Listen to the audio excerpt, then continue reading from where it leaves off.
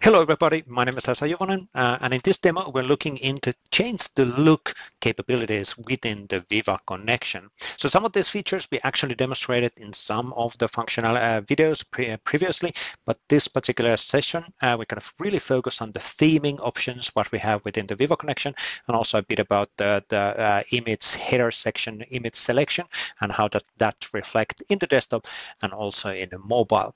So the change the look feature is now fully rolled out worldwide, so anybody can take advantage of that one as within their Viva Connection deployment. And Viva Connection baseline features are completely free, so anybody can use them in any tenant within the world, including out-of-the-box cards and all of those capabilities which are available.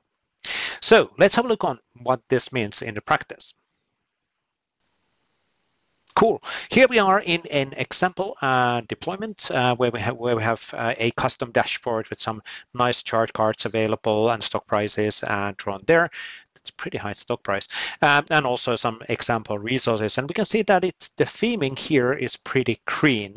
It's a kind of a default setup what comes from the default installation, but we can start adjusting things. We can already see that there's a background image which has been changed, but we can modify this experience based on the company branding. So let's see how that actually works in practice. So first of all, as a Viva Connection operator, I will have more access and options available which I can adjust. So if I now go to change the look, I can actually see all of the different change the look features which are available. Right now you only see theming there, but we're looking into introducing additional options there in the future. Currently, we can see also the custom select, the current selection theme, which is the green one. We can also see through, from your organizations, and these are actually custom themes which have been installed to this particular organization. So they're not specific, they're not out of the box, they've been added to be available based on the company branding at some point. And then we have those themings which are from the Microsoft. So these are giving options of adjusting the layouts and the setups based on the Microsoft provided theming. We can actually see the preview on the card on the screen as well, so I can flip between the colors. So if I now put, for example, the orange, we can notice that all of the icons and colors within the site or within the Viva Connection welcome page are getting adjusted, including the resources. So we get that company coloring in place. And of course, this one together with a selection of the image for the header section or the hero section, we can actually really make cool looking experiences. Of course, you can upload your company specific design here or company specific picture which is relevant for you, or you can use some of the stock images if you find a suitable one for you, and we can a bit reposition that one. For example, what would be the nice one? That would be a pretty nice one. Cool. Set a focal point over there and clicking save, and we have a nice experience which is based on the company color and theming. Now, I did mention that in my case, in this tenant, we actually have custom themes. So how would I now add my own theme into a place if none of these out-of-the-box Microsoft provided themes are suitable?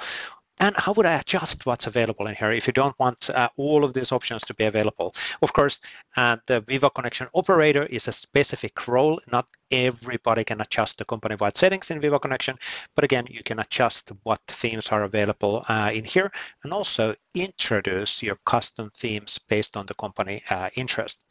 So how do we do that? Is that we basically use, first of all, the Fluent UI Theme Designer. This is a Themes Designer capability which will give you the needed assets or definitions with the color. And this is incredibly simple. So for example, let's say that we adjust this one to be a bit more color, not just black. I'm adding here color coding, let's say F over there. Now it's a pink green, so we can adjust the primary colors to be based on that. That's a pretty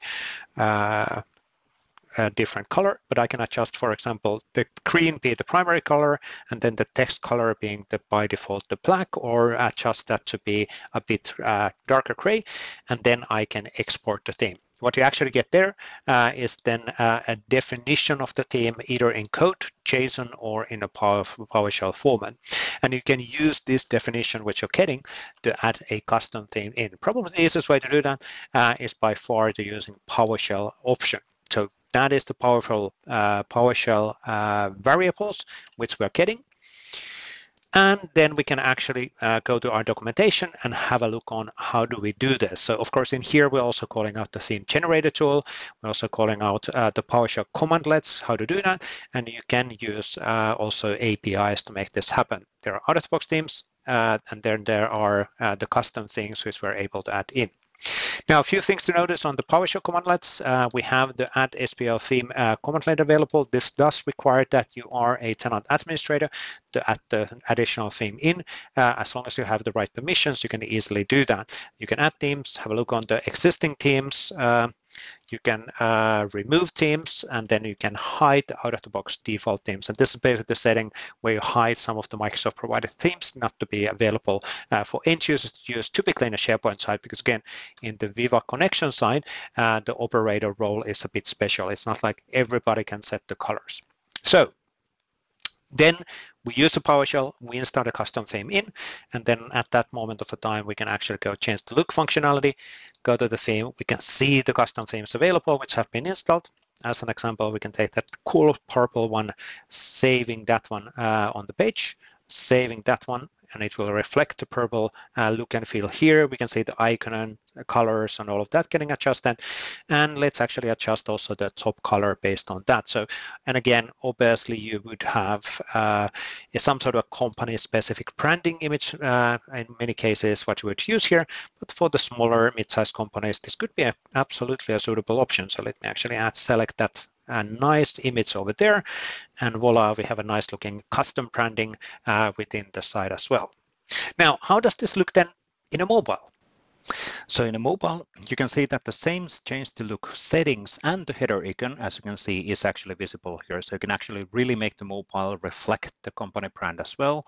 And the theming settings, the color settings, which were set to purple, are visible here as well. This actually goes to the level where, as we're implementing custom cards and experiences and quick views in here, for example, for submitting time off, you can see that those buttons are also rendered in the theme color, like within the dashboard. So that was a quick recap on the change to look settings and features which are now rolled out worldwide. So you can change the theme based on the theme settings which are inherited from SharePoint Online, and you can include your custom themings based on your company brand as well. And of course, you can set the header section and an image for your dashboard, which is then visible also in the mobile. So the theming settings, what we do in the change to look, are reflected in all desktop and tablet and mobile experiences. Now, for the future, a few things. We're recording this in April 2024, but within pretty soon, you will actually also see custom font supports coming up in the Viva Connection. That's something which is rolling out as part of the Brand Center capabilities, also for SharePoint Online side. So that's gradually getting rolled out starting from April 2024 towards the end within the summer and autumn. And we'll see more settings and capabilities, of course, from the branding perspective in the both in all of the different experiences of Viva Connection. We're always looking for feedback and ideas based on your input. So please do not hesitate on providing us feedback and ideas and comments around all of these capabilities which we have available in Viva Connection. Thank you for those advance.